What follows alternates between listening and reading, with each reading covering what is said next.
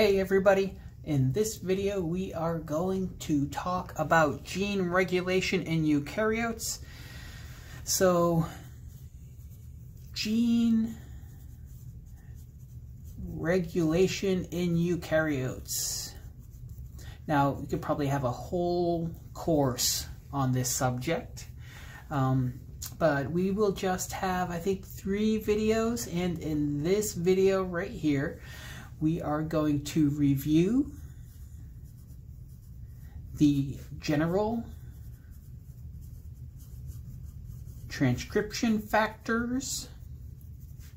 This is something we talked about, I believe, in lecture 13. We will also talk about transcriptional activators,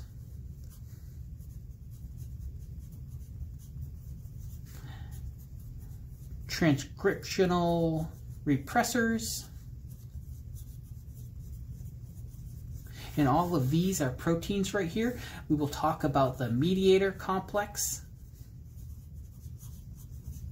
which is a giant complex in eukaryotes with over 30 subunits. And we will talk about some regulatory elements called enhancers, silencers, and we will review promoters. And we will also talk about the histone code hypothesis. So a lot of things to talk about here, and we are only going to discuss these briefly. Now, we talked about basic recruitment in the past, where we must have the general transcription factors loaded onto the promoter of a gene in eukaryotes in order for that gene to be transcribed. And in the past, I had mentioned some of these other things and said we will consider all these other things to be advanced recruitment. So things that will influence the transcription rate, assuming the general transcription factors can be loaded onto the promoter and transcription can start. You know, all these other things are going to control how often transcription starts. So now, maybe the best way to do this is to start with a hypothetical transcriptional activator, let's say in the cytoplasm of a eukaryotic cell. Now, here will be the nuclear membrane here, and these things right here, these are nuclear pores. Now, there's a giant complex that spans the nuclear membrane. It's the nuclear pore complex, and it regulates what goes in and out of the nucleus. Now, obviously, this isn't to scale because this transcriptional activator is not going to fit through that little pore right there, so it's not to scale. Now, imagine there is some signal, and if you want to learn more about cell signaling, I encourage you to take BSc 351, our cell signaling course with Kevin Edwards. So imagine there's some signal that leads to this transcriptional activator, which is sitting or waiting in the cytoplasm, and let's say it gets phosphorylated because of this signal. And let's say the phosphorylated form of the transcriptional activator is the active form, and it's imported, when it's phosphorylated, it's imported into the nucleus, where it will bind to a regulatory element called an enhancer. Now, I'm going to diagram this chromosome condensed just because, you know, we all know what a condensed chromosome looks like. And by diagramming like that, you know that this little loop coming off of here, or a long loop, is DNA. So let's say that's a loop of DNA. And you know during interphase, chromosomes aren't condensed like this. But so here's a loop of DNA right here. Now let's assume that the enhancer which is a sequence, a specific sequence along this DNA molecule. Now the transcriptional activator binds the enhancer, and let's say we have 2 transcriptional activators bound to the enhancer. But let's say the gene that these transcriptional activators are known to increase the transcription of is located far away. Let's say these are tens of thousands of base pairs. Tens of thousands of base pairs between here and here. See, this is the promoter of the gene that needs to be transcribed. And this right here, say this is the coding sequence of the gene. And enhancers can be closer, they can be within the coding region, they could be within the gene, they could be within the promoter, but here we're talking about an enhancer that's located far away. And what's amazing is that these enhancers, which are located far away, can influence the transcription of genes that are located at quite a distance away. So how these work, or how they're thought to work, is they will interact with the mediator complex, which is that giant protein complex. I'm going to draw it like this here, and you can imagine there are about over 30 different proteins interacting in this complex here. And some cells will have a mediator complex with not all of the subunits, and some of the subunits can be exchanged, and that may influence how different genes are expressed in different cells. Now, the mediator complex coordinates interactions between the transcriptional activators and the general transcription factors. So let's say these are the general transcription factors loaded onto the promoter, and they are interacting with the mediator complex. So we have the mediator, I should write mediator here, coordinating interactions between the GTFs and the transcriptional activators. So they're stabilizing this interaction right here. And mediator and the general transcription factors are interacting with RNA polymerase. My diagram's getting kind of messy here. And they're loading RNA polymerase onto this promoter. So you can imagine that without the transcriptional activators interacting with mediator, this whole loop structure right here will not be very stable. And RNA polymerase will not be loaded onto the promoter as efficiently as it is when the transcriptional activators and mediator are present. Okay, so when this RNA polymerase is loaded onto the promoter, it can transcribe the coding sequence.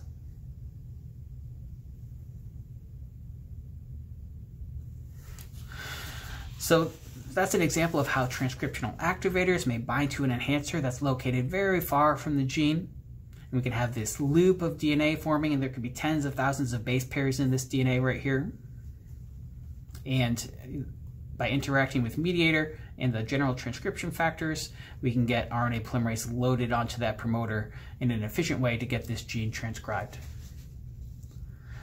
Now, what about the silencers? How do the silencers work? Well, the silencers are bound by transcriptional repressors, and the same thing can happen, except in this case, the interaction with mediator may interact in a way where the general transcription factors in RNA polymerase aren't loaded onto the promoter. Let's say this is the promoter here, coding sequence.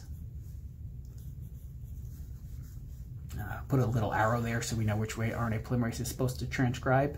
And let's say the silencer is over here. And here we have transcriptional repressor interacting with mediator. Put some of the subunits in here.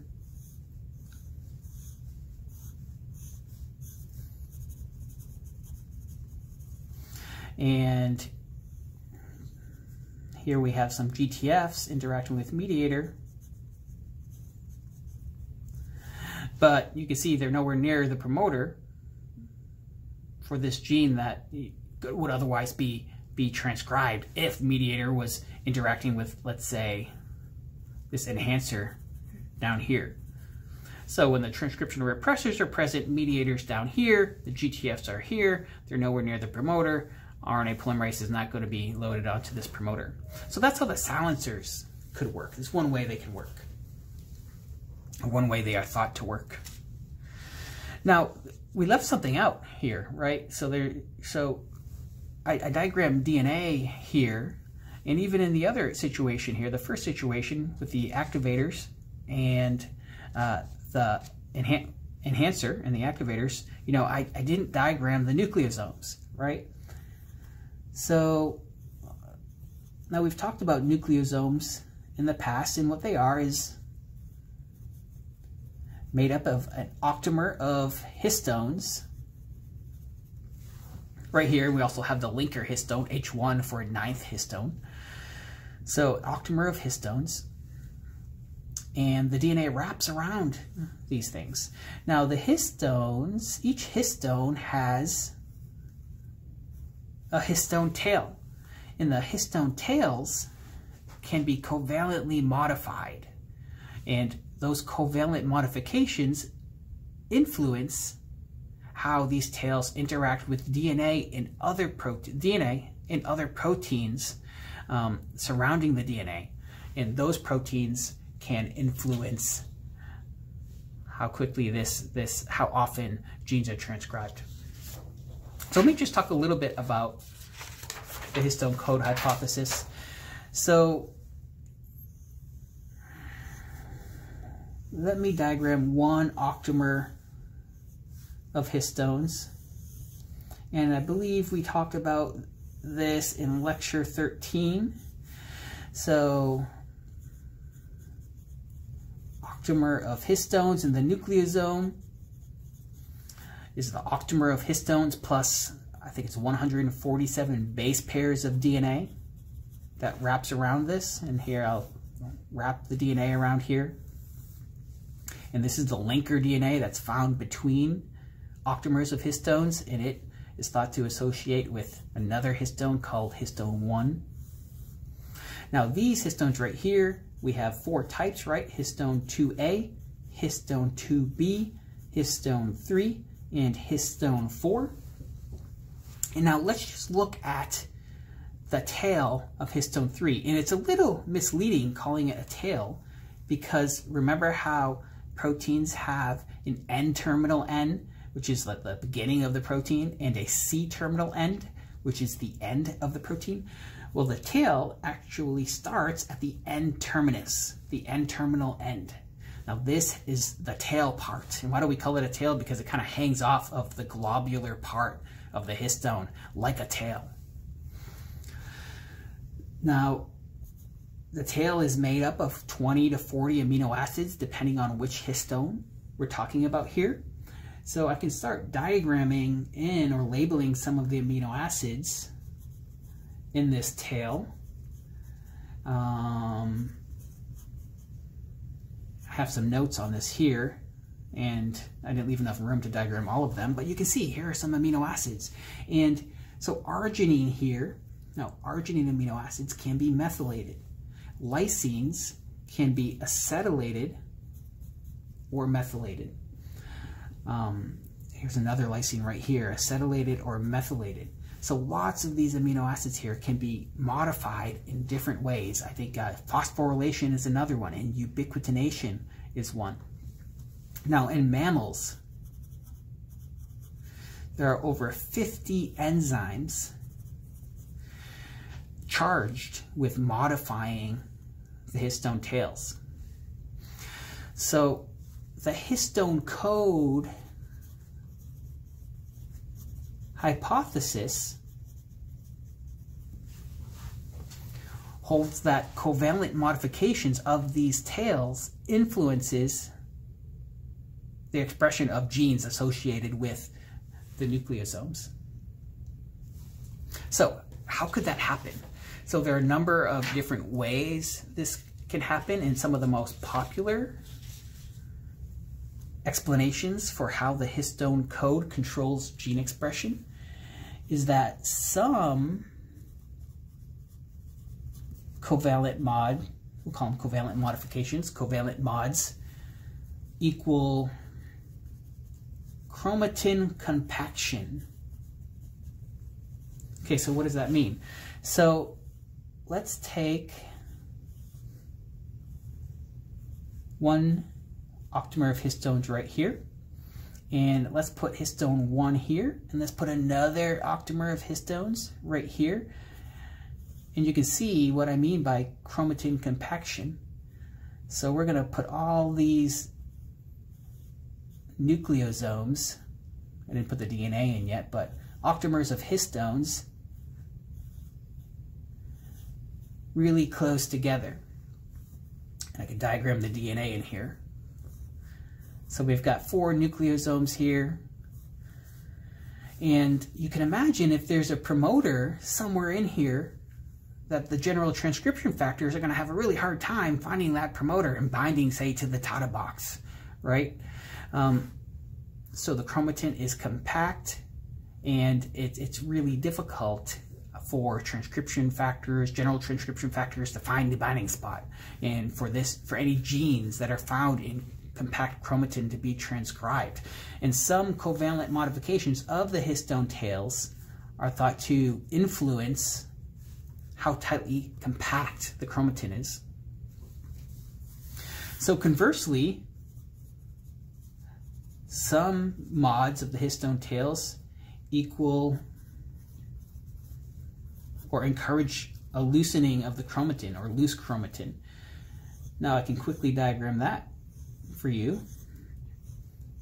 Octamer of histones here, wrap the DNA around to get the nucleosome, and then we'll have another octamer of histones over here, wrap the DNA, we've got the nucleosome here, and you can see that, okay, if this was the Tata box right here for a promoter,